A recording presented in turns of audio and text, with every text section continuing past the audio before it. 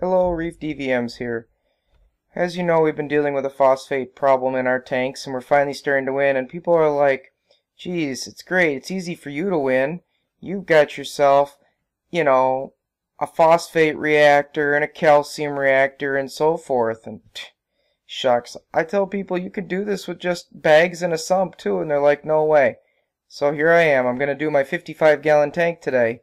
I've got some Fluval media bags, I got some PhosGuard here from Chem, and I grabbed some Cascade Carbon, real easy stuff to buy in a store. Real piece of cake here to do, folks. Let me just show you how you can take a simple tank, like a 55-gallon tank, take a media bag like we're doing here, fill it up with some PhosGuard, buy some fairly inexpensive carbon that you can find in a media bag already at a store, put it in your sump, and have great results.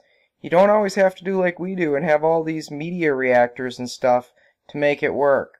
So for a 55-gallon tank, I like about 12 scoops, and these scoops are about a third of a cup, give or take. So I'm running 3 to 4 cups, and I'm going to leave this in for about 6 months in this sump. And in about 6 months, I'll start to see the phosphate rise, and then I'll change it out.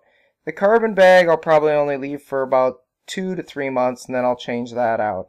So again, this is just to show you that it's pretty easy to do. If you've got a sump and you don't want to buy a Phospan and Phospan reactor or a Two Little Fishes reactor to run your GFO in, or you don't want to put PhosGuard in a bulk reef supply reactor system, or you don't want to be changing cartridges all the time of carbon, all you've basically got to do is like this: fill some media bags or buy it in a pre-made media bag and stick it in the sump in a high flow area where the water has to go through it, and you'll pretty much accomplish the same thing. It might take you a little longer because you don't get quite the water flow through it like you can a reactor. You may not be able to adjust it quite as much, but it still will work. In this situation, by the way, the reason I use the Fluval media bags come with these nice little clips to shut them. Of course, rubber band or a electrical tie or a zip tie would all work too. So basically, once I get this together, I've got my bag of PhosGuard and I've got my bag of carbon there, and we'll head over to the sink and get them rinsed off so we can use them. What I always find to work with this stuff is, get it rinsed really well, but remember the water I'm rinsing it with, since it may have impurities because it comes from a well, I'm going to make sure that I let these bags, after I rinse them, sit for about 15-20 minutes on a real good towel so that all the excess of water can get out of them. Look how black that is. Isn't that amazing how much black comes out of this? Carbon's always like that. You should always rinse this, otherwise it just ends up on your sand bed, folks. You don't really want that black carbon dust on your sand bed. It just detracts from the whole tank. But again, you rinse the carbon for a few minutes. And technically you don't have to rinse PhosGuard, but I really like to because I find there's still a little bit of a white film that comes off it. And then what I'm going to do is I'm going to take these and I'm just going to let them dry out on a towel for about 15-20 minutes. And then I'm going to take them and put them in the sump in a high flow location. And for the 55-gallon tank, this is all we do. Again, we've got a protein skimmer on that system, but we don't do anything beyond that other than calcium addition. So here's the sump. As you can see there, it's got a top piece that goes into just a blue filter media there. That's just to catch any big junk. And then I've got an egg crate there, and I just basically once every 6 months lay the new PhosGuard in there in the filter media bag.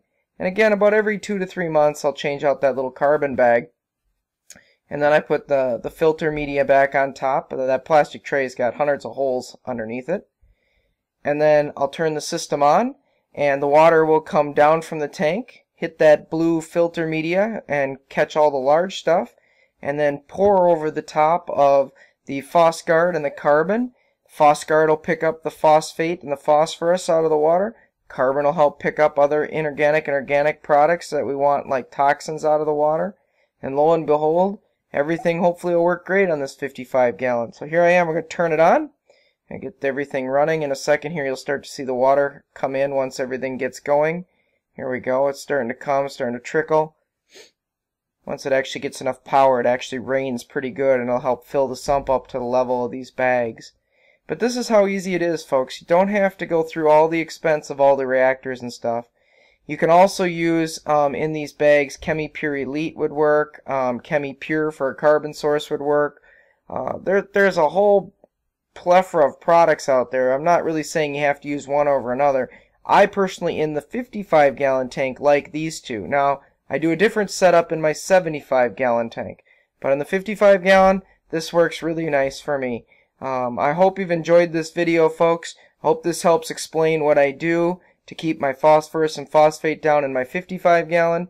Again, I know I've been working with my 75, which has had a phosphate problem, and I run reactors and other things in there. But this is how we do it. I appreciate you watching. Hopefully you guys have a good day. Please click or like our video. That would be great. If you can, subscribe to our channel. It'll certainly help us continue to make more videos like this. Thank you for watching.